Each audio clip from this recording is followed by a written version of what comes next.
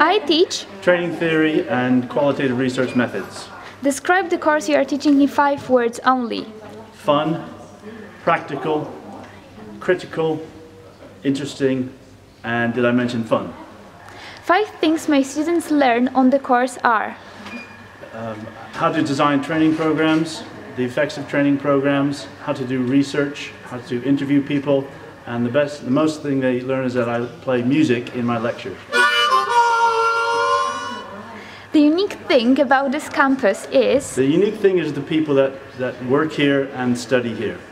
People make their own fun. I will never forget when once, on this campus, I had 3 students get up in front of the lecture and I played a song about qualitative methods on my guitar, and they tried to play the harmonica.